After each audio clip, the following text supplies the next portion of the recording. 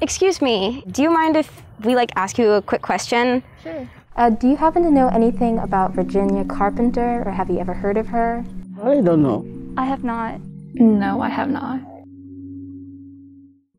On June 1st, 1948, Virginia Carpenter arrived on campus of Texas State College for Women, now known as Texas Women's University in Denton. She disappeared that day and was never seen again, making this the oldest cold case in Texas history.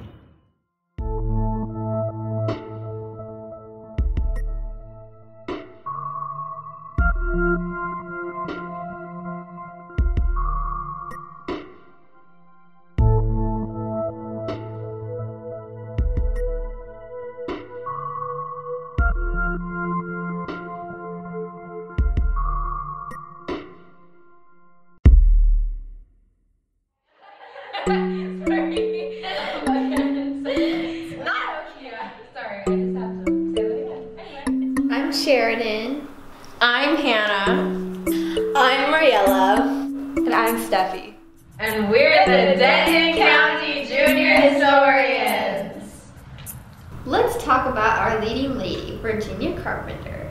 She was born on January 25th, 1927 in Texarkana, Texas, which was actually pretty big at the time. It was bigger than Denton, wasn't it? Yeah. And then she went by the nicknames Jimmy Girl and Jimmy. How do you get that from Virginia? Like Jimmy, I understand. But. She was also an only child and apparently a stubborn one.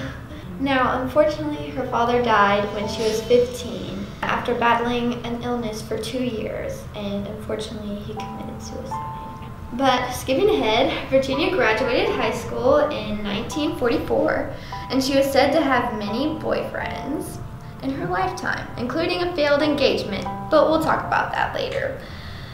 Now, she did go to TSCW, which is the Texas State College for Women in Denton, which is now TWU, but she had to drop out to take care of her ill mother. But she was planning to return after she worked at an insurance company to get money for school and pay off all those hospital bills. And our story starts when she's 21 years old, 5'4", weighing 120 pounds, and her mother described her as not a strong girl. Hazel Carpenter was Virginia's mom, and they were very, very close, and Hazel believed that Virginia would tell her everything eventually.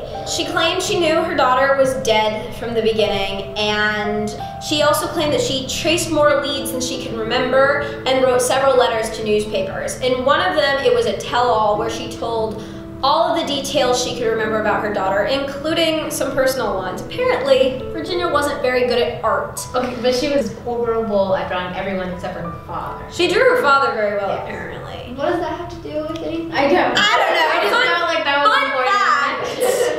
She also wrote a letter to the Denton Record Chronicle about an ad she wanted run, in which she confirmed that she packed Virginia's bags and trunk herself. And she sent this letter in August of 1948, so that was about a month or so after Virginia went missing. Virginia was her only daughter, and she claimed that Virginia was too good for dating, but contradicted herself and said that she had several boyfriends.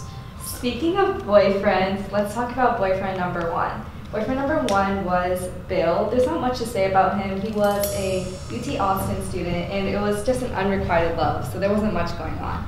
Boyfriend number two was Mac, who was a Texas A&M student that Virginia and her mother met after going to the hospital. Virginia was in there for appendicitis, and her mother was recovering from another illness.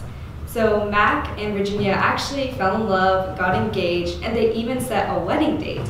But the parents and grandparents didn't approve. In fact, Virginia's mother said, "I loved Mac because of his fine qualities and because he was so good to me, but I couldn't see their two personalities living together in harmony."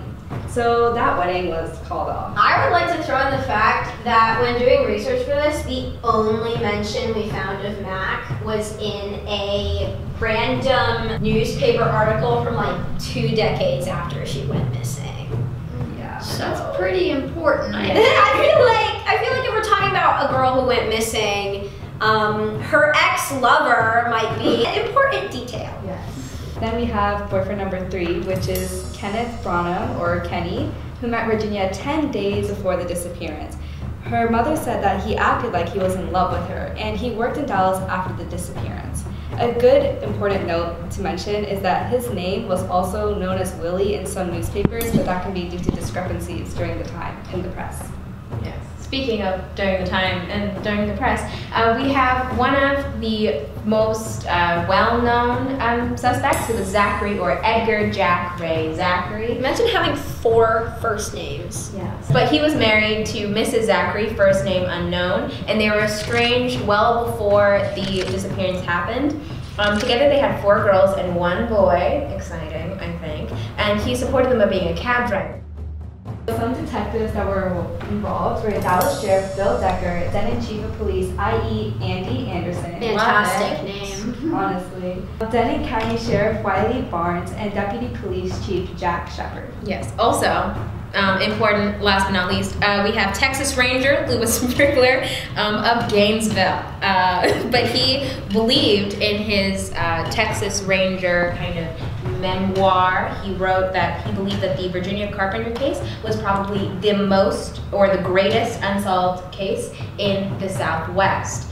He also passed away in June 25th of 2009. I was about 6 years old, I think. Love that. Important fact that I have to mention that is extremely important to the thing. Also, another thing that's extremely important to the case, he was not originally assigned to the case, and he wasn't just interested either. He devoted about 9 years of his life doing hundreds of long-distance phone calls and traveling 1,000 miles, tracing leads around, and he even devoted a part of his little Texas Rangers memoir to the Virginia Carpenter case. I just want to say that if you're obsessed with a random girl that went missing in the 40s for several decades to the point where you write her into your autobiography, I think you need to chill out.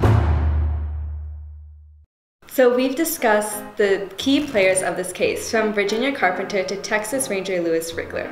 We all want to thank you so much for watching, and we like to ask you to turn in next time where we discuss the details of the case, all the random things that happened that led up to her disappearance, and everything else. And we're the Denton County Junior Historians. Thanks for watching. Bye!